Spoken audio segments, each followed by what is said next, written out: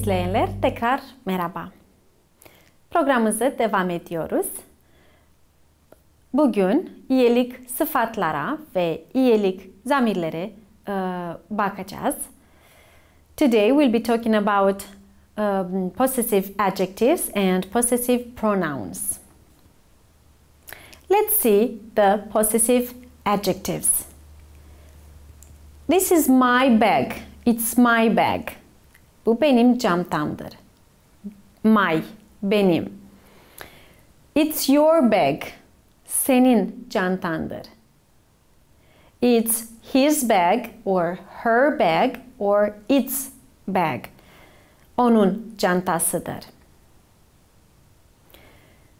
Plural, çoğul. It's our bag. Bizim çantamızdır. It's your bag. Sizin çantanızdır. It's their bag. Onların çantadır. My bag is blue. Benim çantam mavidir. Your bag is yellow. Senin çantan sarı. Her bag is pink.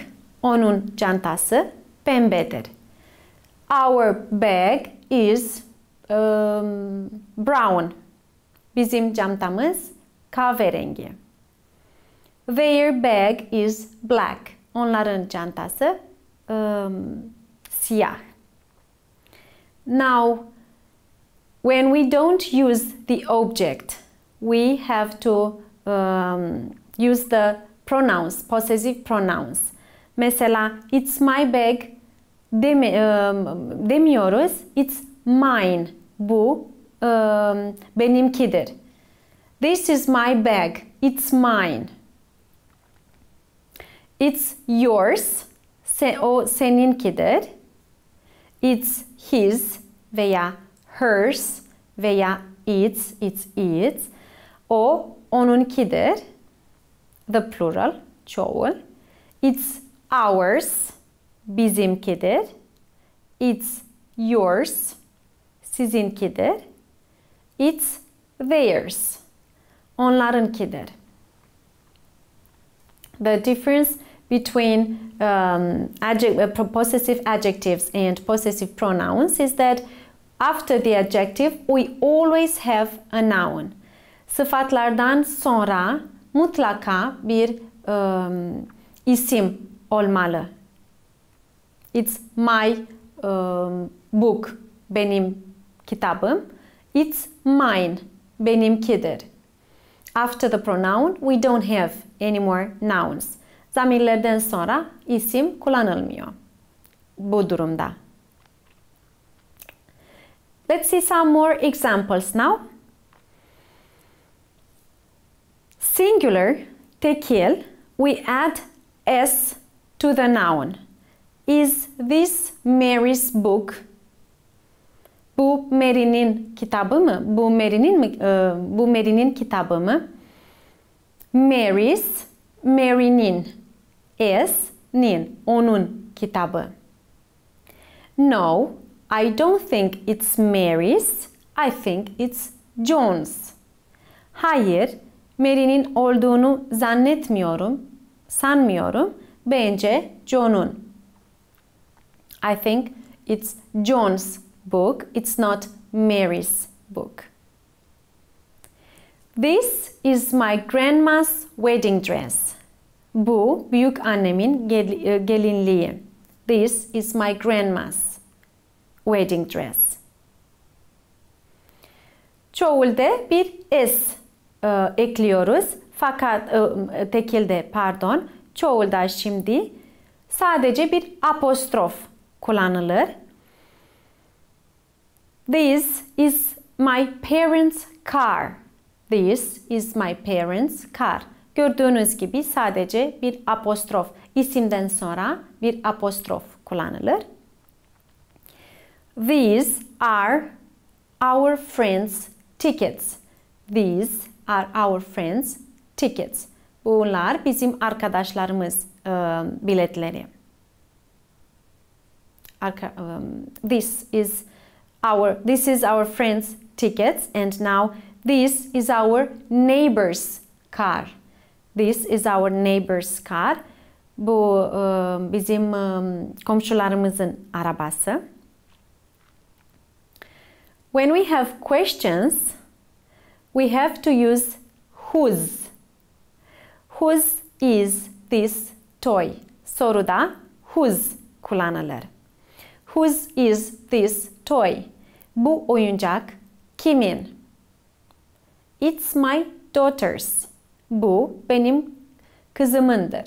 It's my daughter's. This toy is my daughter's. Whose are these socks? Whose are these socks? Şu çoraplar kimin? I believe they are mine. I believe they are mine. Benimkiler sanırım. I think they are my socks veya I think they are mine. Is this bike yours? Is this bike yours? Şu bisiklet senin mi? No, it's not mine. It's my uncle's. Hayır, benimki değil, amcamın. It's my uncle's. It's not my bicycle. It's not mine. Bicycle kullanmıyorsak mine diyoruz. It's not mine. It's my uncle's. Now let's check a little bit pronunciation of whose and whose. Who's that boy over there? Yani who is that boy over there? Oradaki çocuk kim? Kısa whose söylüyoruz ama tabii ki dikkat etmemiz gerekiyor. Yazdığımızda who's that boy over there? Oradaki çocuk kim?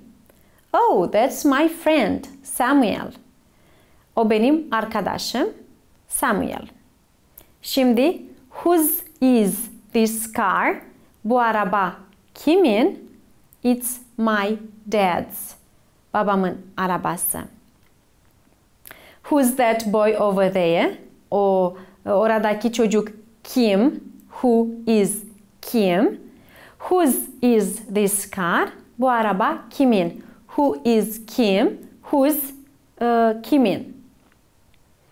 Aynı şekilde söylüyoruz fakat farklı yazıyoruz. Whose is this toy? Whose is this toy? Bu oyuncağı kimin? It's mine. It belongs to me. Benimki, bana aittir. It's mine. It belongs to me. It's yours. It belongs to you. Seninki, sana aittir. It's yours. It belongs to you. It's his. It belongs to him. When we talk about a man or a boy, it's his. It belongs to him. Onunki, ona aittir. Bir erkek bahsedilirken his kullanılır. It's hers. It's hers. It belongs to her. Onunki, ona aittir. And now the plural, çoğul. It's ours. It belongs to us. It's ours. It belongs to us. Bizimki, bize aittir. It's yours. It belongs to you. Sizinki, size aittir. And now, it's theirs. It's theirs. It belongs to them. Onlarınki, onlara ait. Let's see some more examples so it becomes clearer to you. Whose is this TV? Bu televizyon kimindir? This TV is my mother's. Bu televizyon benim annemindir. It's hers. It belongs to her. Onunki ona aittir.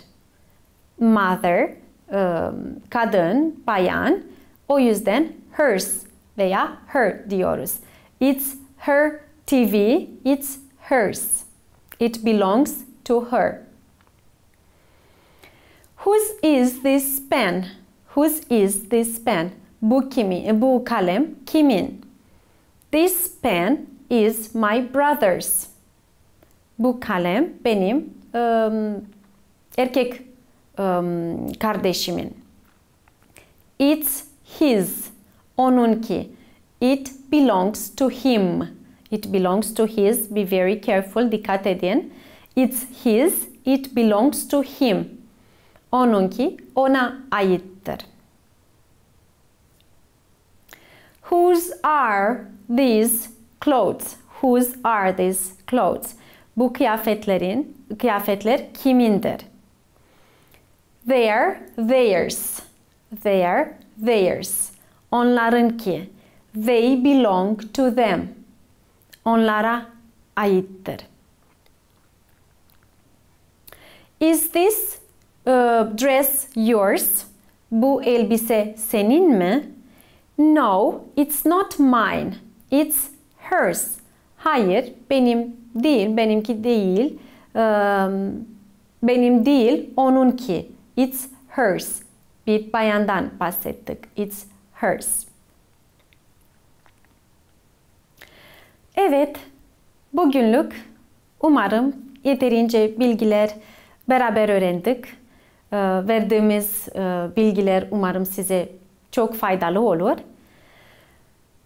Eğer anlamadığınız veya sormak istediğiniz bir şey varsa bize e-postayla gönderebilirsiniz.